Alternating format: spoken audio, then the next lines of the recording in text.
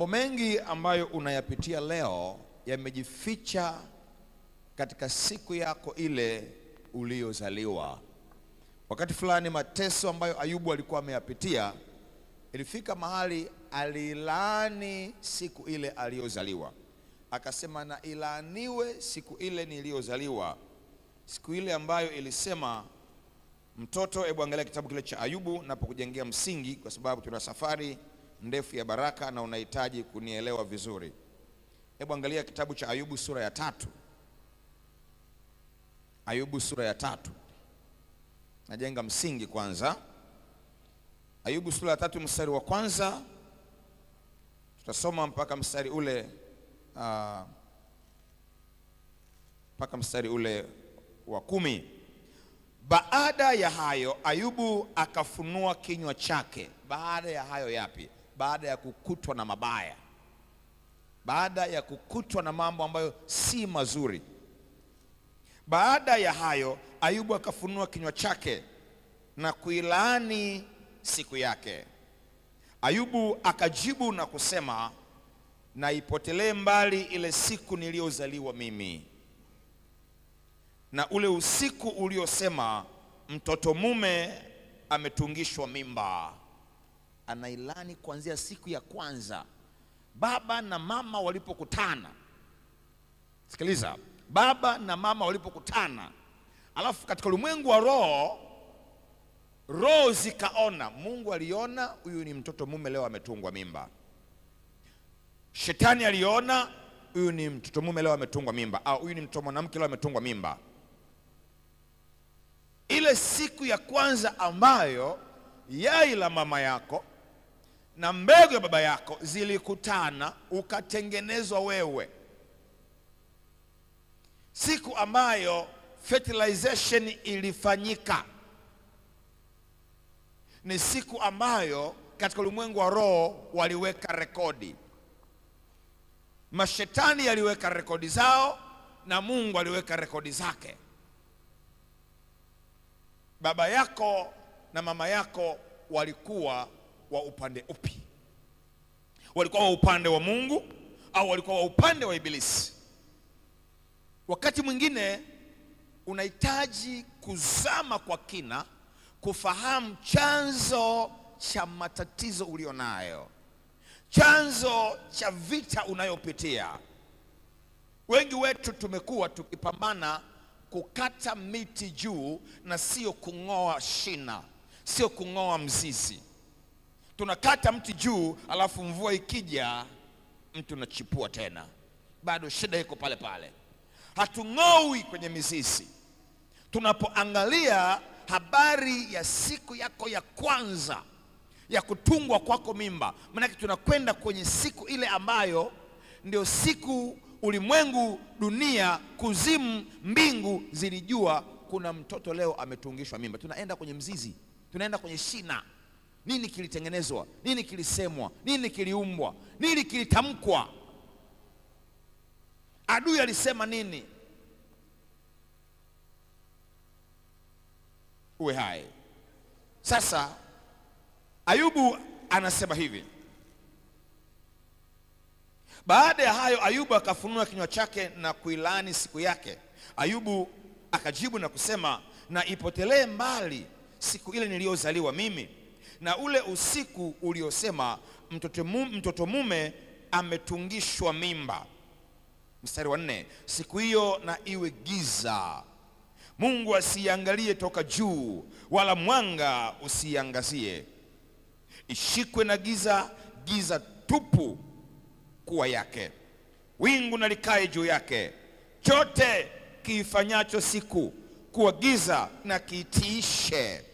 Tena usiku huo na ushikwe na giza kuu, usiishiwe katika siku za mwaka, wala kutiwa katika hesabu ya miezi. Tazama, usiku huo na uwe tasa, wala isiwe ndani yake sauti ya shangwe. Na waulani hawa waulanio mchana, hawa walio tayari kumwamsha huyo Lewiathani. Nyota za mapambazuko yake na ziwe giza. na utafute mwanga, lakini usiupate, wala usiyaone makope ya asubuhi, kwa sababu haukuifunga milango ya tumbo la mamaangu, wala kunifichia taabu machoni. Naomba niangalie. Bwana asifiwe sana. Huyu ni Ayubu, mteule wa Mungu, mtu aliyempenda Mungu, mtu aliyeshikamana na Mungu na kuepukana na uovu. Ukisoma ile sura ya kwanza utapata sifa za Ayubu alikuwaje. Wenda ikawa sifa zake wengi wetu hapa hatuzikuti hata robo. Sifa zake za kushikamana na Mungu, wenda ikawa wengi wetu hapa hatugusi hata theluthi. Ukiangalia ile sura ya kwanza, Ayubu 1 mstari wa kwanza, anasema hivi: palikuwa na mtu katika nchi ya Usi, jina lake alikuwa akiitwa Ayubu. Mtu huyo alikuwa mkamilifu. Sema alikuwa mkamilifu. Sema kwa sauti yako. Mtu huyo alikuwa mkamilifu na mwerekevu, na mmoja aliyemcha Mungu na kuepukana na uovu. Huyu ndio Ayubu, sifa zake: mkamilifu, mcha Mungu, aliepukana na uovu. Alikuwa hana dhambi.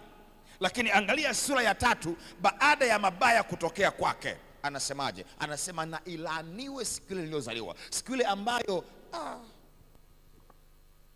Muulize mwenzako, umeshikwa na mabaya kiasi gani?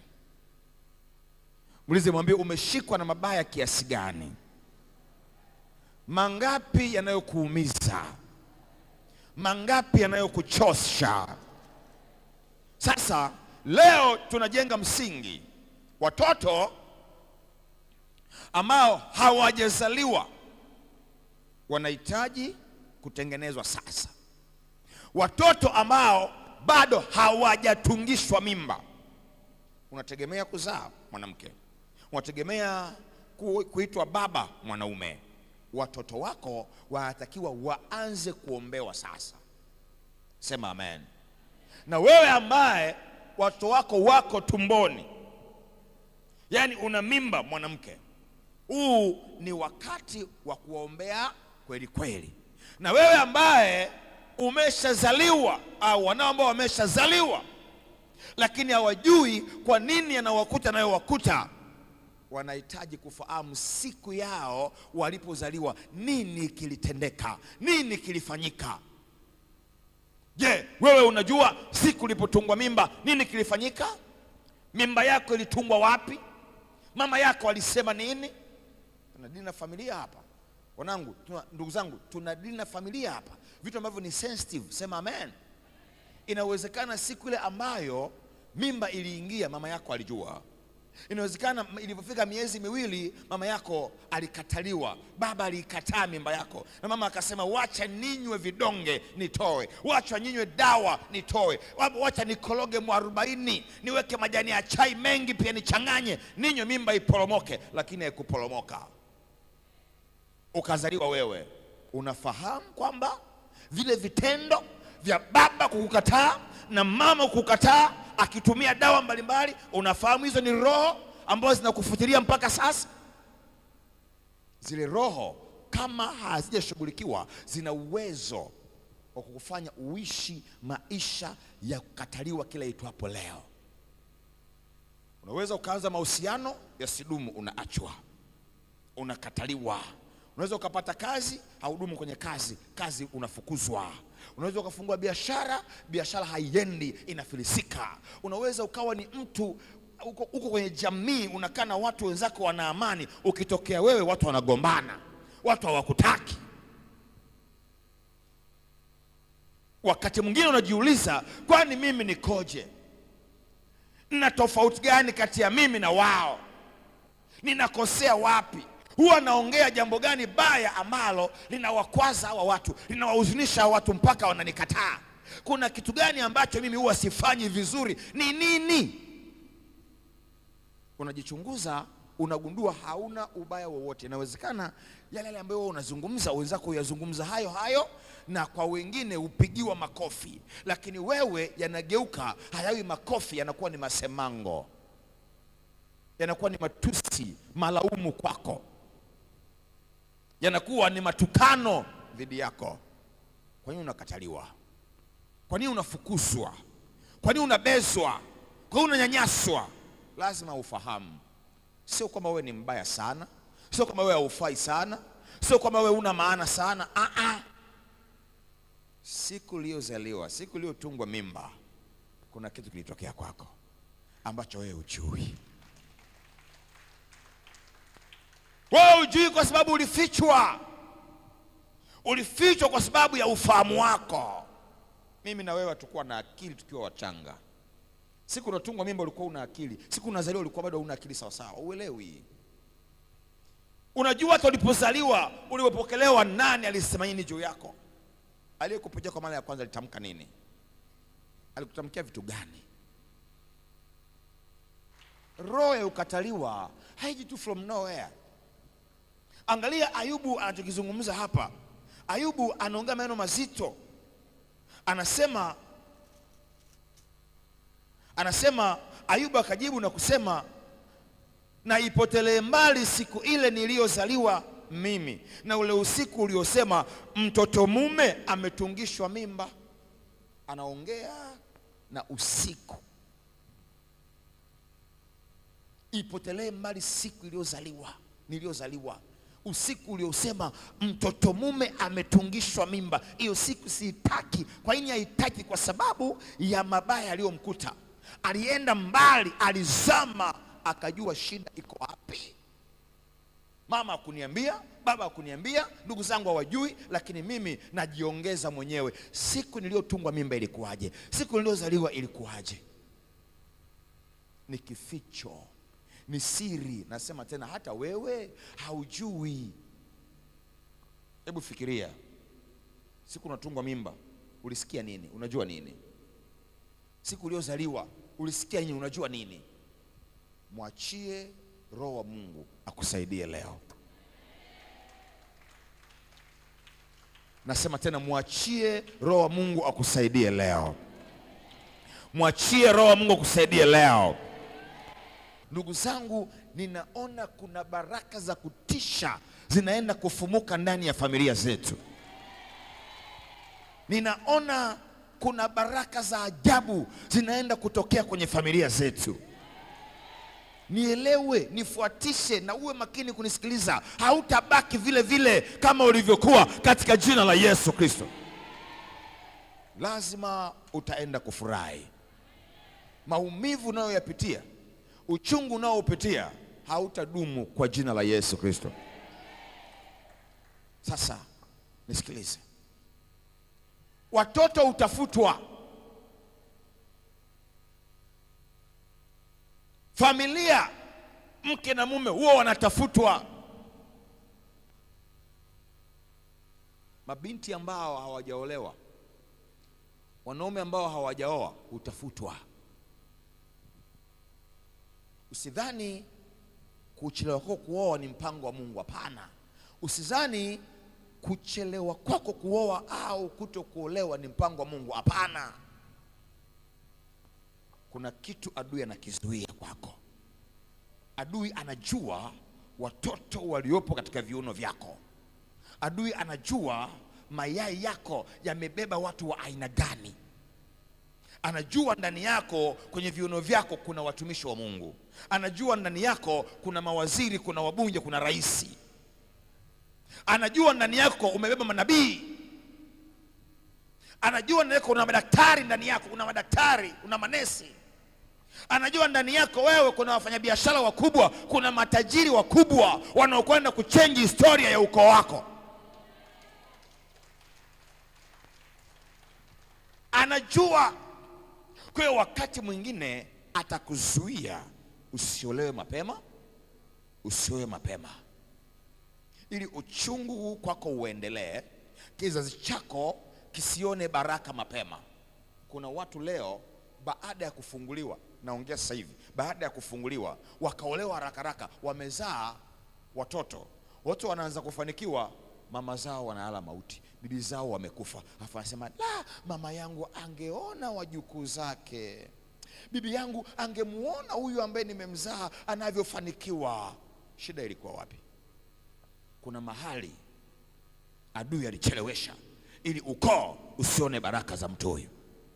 Sasa leo narudi nyuma, miaka nyuma iliyopita, na kamata adui zako waliozuia maisha yako, waliolaani maisha yako, na walipua kwa jina la Yesu, na walipua kwa jina la Yesu, na walipua kwa jina la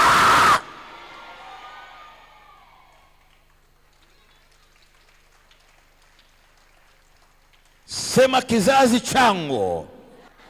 Toa sauti, kizazi changu, familia yangu, ukoo wangu utaenda kufanikiwa. Ninafungua ukurasa mpya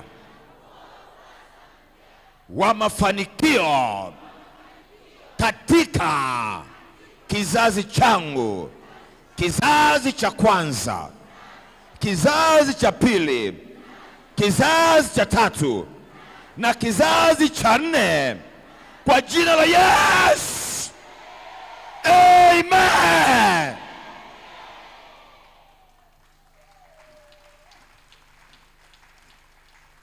Sikiliza, Mungu ni Mungu wa vizazi. Ni Mungu wa nini? Mungu anajitambulisha kama Mungu wa vizazi. Anasema mimi ni Mungu mwenye wivu, ninayepatiliza kizazi cha kwanza mpaka cha nne cha wanichukiao. Mungu ni Mungu wa vizazi. Yeyote ambaye alichukia familia yako leo ahukumiwe na Bwana. Yeyote ambaye alichukia uzao wako leo ahukumiwe na Bwana. Yeyote ambaye alizuia, alichukia yai lako na mbegu yako leo ahukumiwe na Bwana.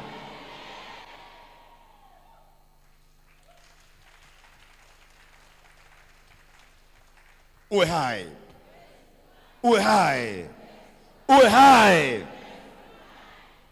Fikiria namna ambavyo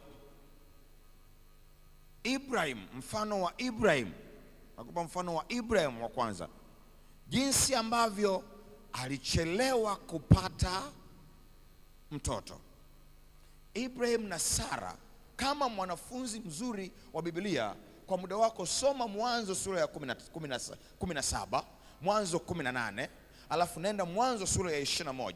17 anatembelewa na 18, 21, 22 anapata uzao, anampata Isaka. Wana miaka mingapi? Baba anapata mtoto akiwa na miaka 100, mama ana miaka 90. Ibrahim ana miaka 100, alafu mama ana miaka 90, anazaliwa mtoto Isaka. Kupitia Isaka anazaa na yeye watu wawili. Lakini angalia mchakato ulivyo. Ibrahim amechelewa kuzaa, familia imechelewa kuwa na mtoto. Inafika mahali familia zimekaa pamoja, Sara na Ibrahim. Mama anamwambia mume wake, yaani Sara anamwambia Ibrahim, anasema mume wangu, nisikilize, ninaomba ikikupendeza, ingia kwa mfanyakazi, ingia kwa house girl, tembea naye upate mtoto, tembea naye uweze kuzaa, tembea naye ili upate uzao. Lakini mke wangu, sisi ni wa Mungu, sisi tunashika sheria ya Mungu, inakuwaje? Anamwambia kama ni makosa yawe juu yangu mimi. Mwanamke anachukua dhambi ya mume wake. Mama ameshaona miaka inaenda, mtoto hakuna mrithi, familia inasemwa, yeye anasemwa, mume wake anasemwa. Nani wana house girl? Baba akasema kama umesema sawa, lakini huyu house girl sio Mwebrania, huyu wa taifa lingine, sio Myahudi, sio miongoni mwa wana wa Israeli. Anasema ingia kwake, huyu ni Misri. Akaingia kwa Misri, akazaliwa Ishmael.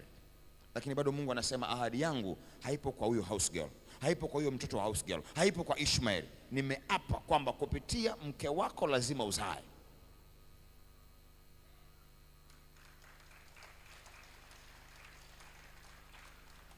Mapambano. Sema mapambano. Ndio mapambano. Mungu anasema baba, Ibrahim anasema baba, sasa umesema nizae. Okay, wapi? Saa ngapi? Majira gani? Muda upi? Miaka inaenda, na karibia kwenda kaburini. Miaka yangu imekimbia. Siku iliyoazimiwa, Mungu anatuma malaika watatu wanamtembelea Ibrahim. Wale malaika wanafika kwa Ibrahim. Ibrahim alipowaona akapata connection. Akasema hawa si wanadamu wa kawaida. Hata kama wamevaa sura ya kibinadamu lakini si wanadamu wa kawaida. Hawa ni malaika wa Bwana. Hawa ni wajumbe wa Bwana. Akawatengenezea chakula. Akawachinjia ng'ombe, ndama laini. Akaandaa na unga mzuri kupitia mke wake Sara. Alafu akawaandalia wakala. Walipokula wale watu wakatoa unabii. Baada ya kumaliza kula, wakamwambia yuko wapi Sara mkeo? Mwakani majira kama ya Sara mke wako atakumbatia mwana wa kiume. Maandiko yanasema Sara alikuwa jikoni, hemani, akasikia, akacheka. Alicheka kwa sababu alijua majira yangu ya kuzaa yameshapita.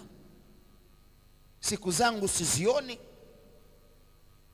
Nitashikaje mimba?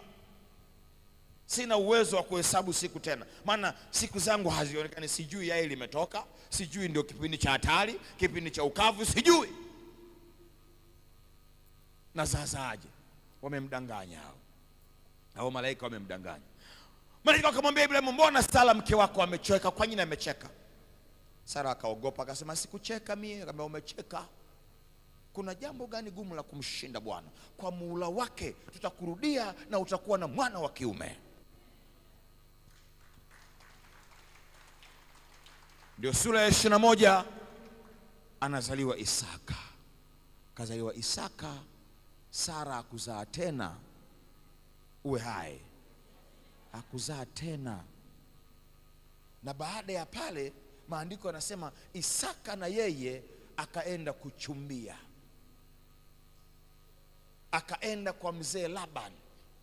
Katumwa mtu kaenda fanya kazi wa Ibrahim kwa mzee Laban, kapata mchumba Rebeka.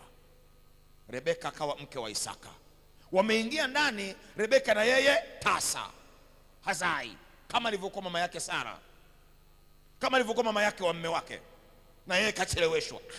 Kuna nini hapa kinacheleweshwa? Kumbe ndani ya kile kizazi shetani ameshaona kule mbele kuna Yesu Kristo, mkombozi wa ulimwengu, anakuja kupitia uzao wa kabila la Yuda.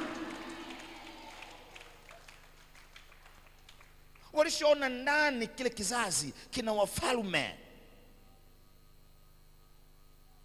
kuna ukombozi, kuna makuhani, kuna kina Musa, watakaokuja kutikisa ulimwengu. Adui huwa anaona mbali kuliko unavyofikiria wewe. Wewe utasema kwamba ulikuwa ni majira ya Mungu. Mungu alikuwa anawajaribu majira ya Mungu. Tusikalili mafundisho.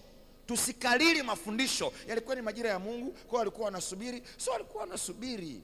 Siku zote adui hupingana na Mungu. Na Mungu anapenda kumpima mtu wake kama anampenda au la wakati wa mapambano na adui. Ndio maana tunakuhimiza usivunjike moyo. Atashindana lakini hata kushinda. Atapambana lakini hata kuweza. Atapigana wewe lakini hata kupiga wewe. Mutabimbilisana mieleka, mwisho wa siku majaji, malaika wa Mungu watakutangaza wewe ndio bingwa, ndio umeshinda.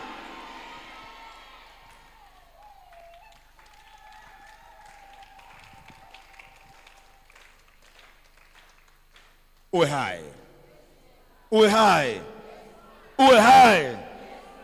Haijalishi huyu adui anapokuchelewesha na kuvunja moyo kiasi gani. Ni mieleka ile. Kwenye mieleka haijalishi adui anakupiga kutumia nini.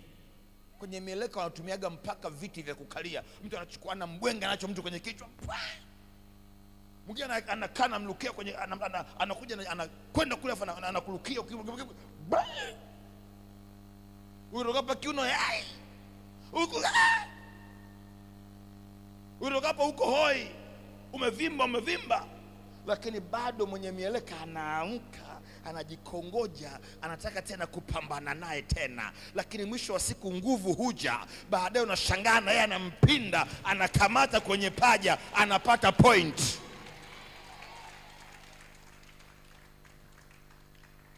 Na mwisho wa siku alionekana kushindwa, anatangazwa ndio mshindi.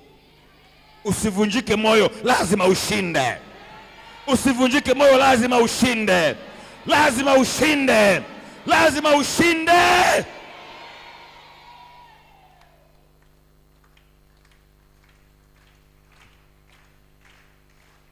Na tunapopigana, kujeruhiwa ni lazima.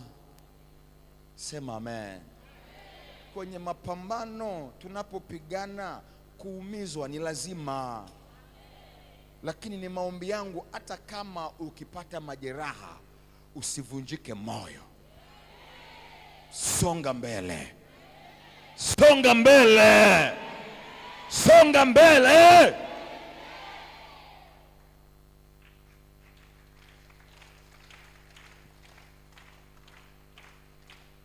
Isaka, maandiko yanasema Isaka alipomwoa Rebeka, na yeye mke wake akawatasa, akaanza kuhaa kutafuta mtoto. Maandiko yanasema Isaka akamwombea Rebeka mke wake. Ukisoma Mwanzo sura ya 25, Mwanzo 25, mtoto wa Ibrahim, na yeye akamwombea mke wake apate mtoto. Akasema mimba imecheleweshwa hapa, adui yupo kazini. Mwanzo 25, angalia ule mstari wa 21. 21 anasema 21 mpaka mstari wa 23. Isaka akamwomba Bwana kwa ajili ya mke wake, maana alikuwa tasa, naye Bwana akamuitikia, na Rebeka mkewe akachukua mimba. Hebu sema Rebeka mkewe akachukua mimba. 22, watoto wakashindana tumboni mwake, naye akasema ikiwa ni hivi kuishi, kwa nifaa nini?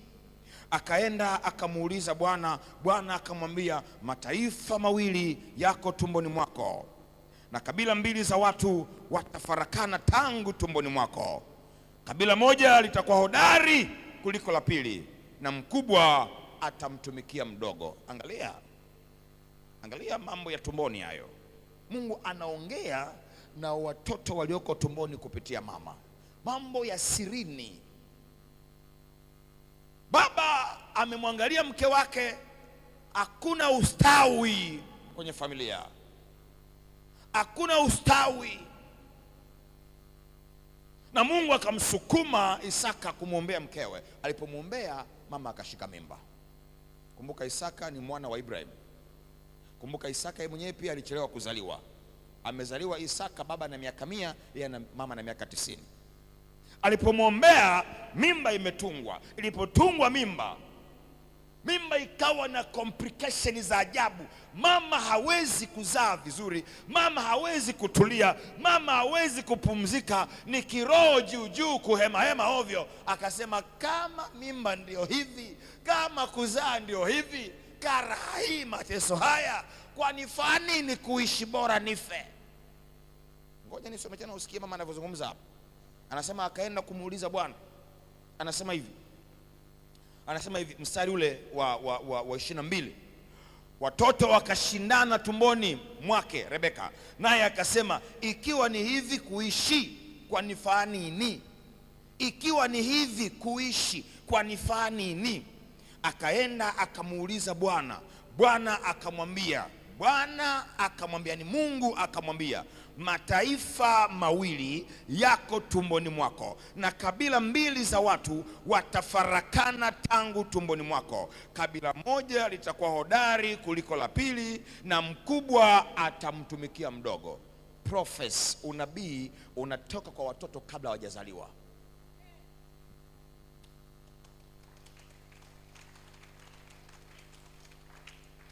Ramani ya maisha ya watoto inatolewa na Mungu wakiwa tumboni. Watoto watakuaje? Watapitapitaje? Wataishishije? Nani atakuwa hodari kuliko mwingine?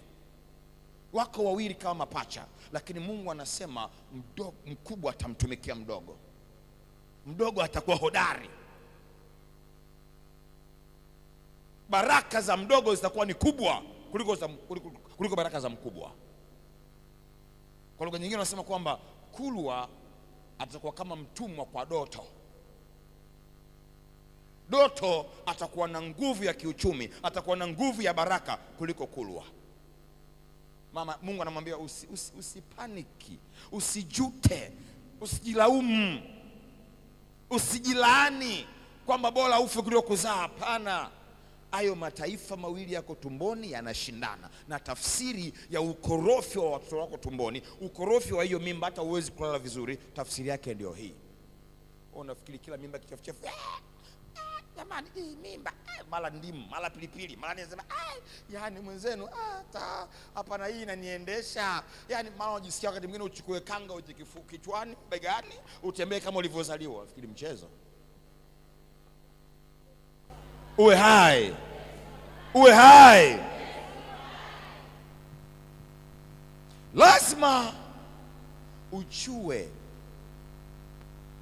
wakati umetungwa mimba, nani alikuwa anapigana wewe ukiwa tumboni, na ulitamkiwa nini ukiwa tumboni, na mambo gani ambayo yalifanyika aidha kabla ya kutungwa mimba au baada ya kutungwa mimba. Ushaikusikia ndani ya familia unakuta wanaongea wanasema, huyu mtoto huyu niacheni tu bwana, mtoto wa dawa huyu.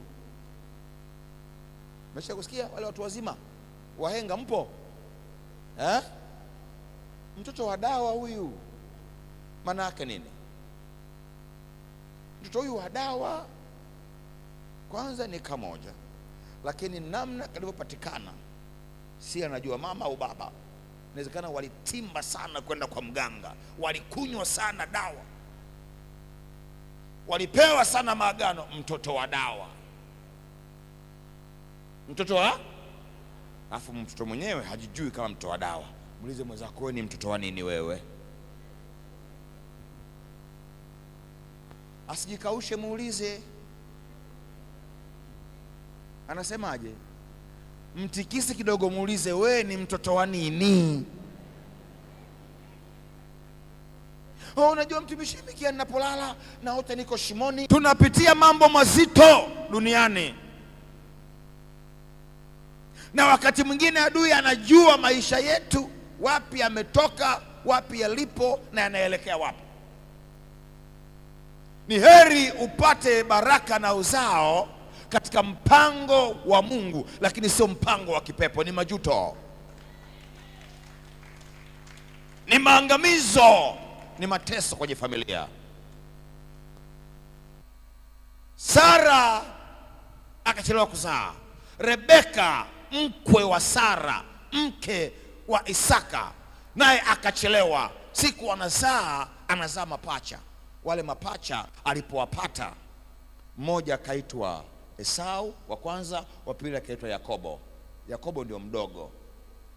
Baadaye Yakobo jina lake likabadilishwa akaitwa Israeli. Kutokea Yakobo akaja kuoa wanawake 4.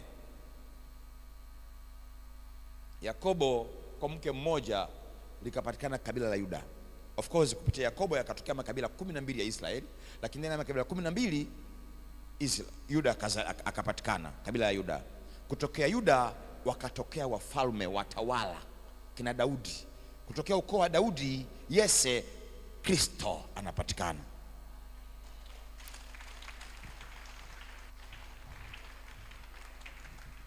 Inahitaji mtu wa rohoni kufahamu mambo ya rohoni na namna ya kukamata katika ulimwengu wa roho baraka zako ambazo Mungu ameziachilia, lakini ibilisi anazichelewesha.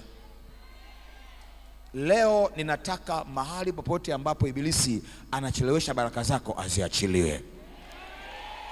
Aziachilie leo. Sikiliza. Musa ilikuwa auawe akiwa mdogo. Musa. Yesu ilikuwa auawe akiwa mdogo. Yesu. Hata kabla Yesu hajazaliwa, bado kabla hajazaliwa, alituma malaika kwenda kwa Bikira Mariamu. Akamtokea Bikira anamwambia, kuna uzao unakuja kwako.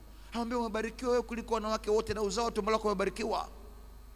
Uzao? Mimi bikira simjui mume? No, kuna mkombozi anakuja ndani yako. Kuna mtoto ambaye si wa kawaida anakuja. Nakwambia kuna umuhimu mkubwa kuombea wanao kabla hawajatungwa mimba. Watoto wako wameshatolewa, mbingu zimeshawaachilia. Hata kama umefika mwisho wa kuzaa, bado una nafasi. Wale uliowazaa tunaweza kumwambia Mungu akashughulika nao, akawabadilisha, na nyota zao zile ambazo zilikusudiwa zikaja tena juu yao.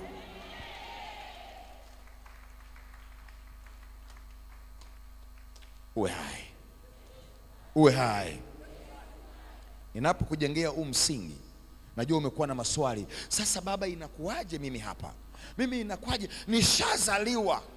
Oh, bwana ningekuwa sijazaliwa. Usijute kama Rebeka. Mpaka unasikia huu ujumbe, manake nafasi unayo. Nafasi unayo. Mimi mwenzako mpaka unasikia ujumbe, mwambie mpaka unasikia huu ujumbe, nafasi unayo. Mwambie usijute. Sasa unajikomboa vipi? Unakomboa vipi maisha yako badala ya kuilani ile siku kama Ayubu? Sitaki uingie kwenye kuilani siku kama Ayubu. Ayubu akasema, na ilaniwe siku ile niliyozaliwa, siku ile ambayo usiku ulisema mimba ya mtoto mume imetungwa. Ilaaniwe siku ile. Usiseme hivyo kama Ayubu. Wewe unayo nafasi ya kutamka baraka, si kutamka laana juu yako. Eme yako imejaa polio. Eme yako iwe ya kishindo. Pointi za kuziangalia hapa ili kuikomboa siku yako na mimba ambayo huenda imeingia ukajitamkia vibaya, au watoto ambao uliwatamkia vibaya. Ninakuja hapo tunakwenda kuiangalia nguvu ya sadaka. Nguvu ya nini? Sema kwa sauti yako. Sema nguvu ya sadaka. Lazima tufahamu tunapotoa sadaka, sababu zipi zinazotusukuma kutoa sadaka. Mashetani hutoa sadaka, majini hutoa sadaka. Tukienda kwa waganga wa kienyeji, wakati mwingine hutuambia tulete hiki na hiki na hiki, ni sadaka kwa mashetani. Kuna watu wako tayari kumwaga damu za watu ili wapate utajiri, ni sadaka, makafara.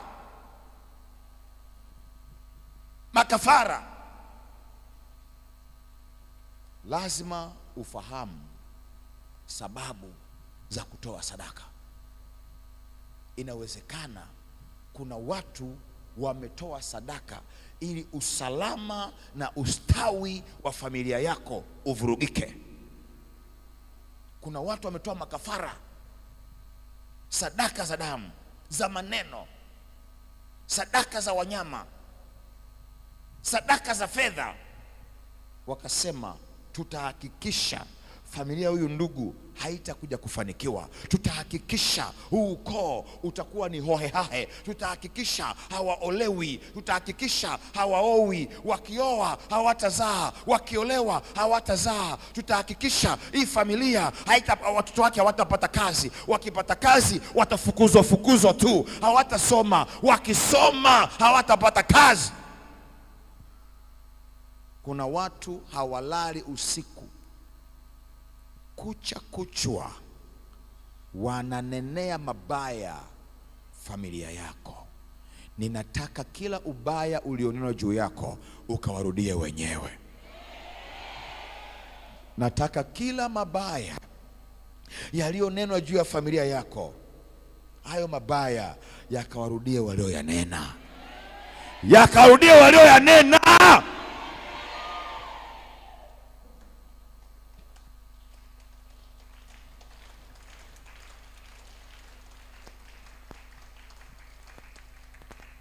Sadaka tunapozitoa huwa zina maana kubwa sana. Kwanza, unapotendewa muujiza na Mungu, lazima umtolee Mungu sadaka ya shukrani. Sadaka nini? Sema lazima. Sema tena lazima.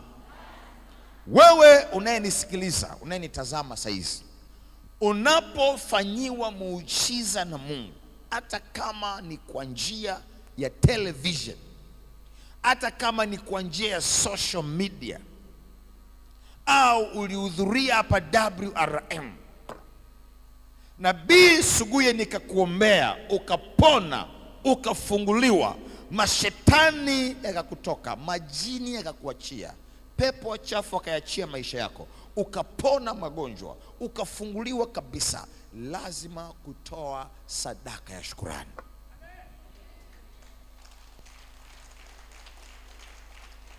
Lazima. Sema lazima. Sema tena lazima.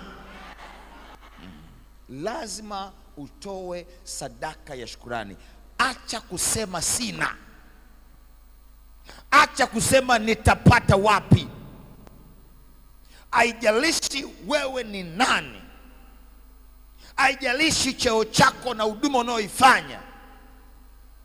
Wewe ni mwimbaji, wewe ni askari wa Bwana, wewe ni mtumishi, wewe sio mtumishi, wewe ni waziri, wewe ni mbunge, wewe ni mfanyabiashara, wewe ni mtu wa kawaida au choka mbaya, ni mwanafunzi, madhali Mungu amekuponya, midhali nimekuombea ukafunguliwa, sadaka ya shukrani ni lazima.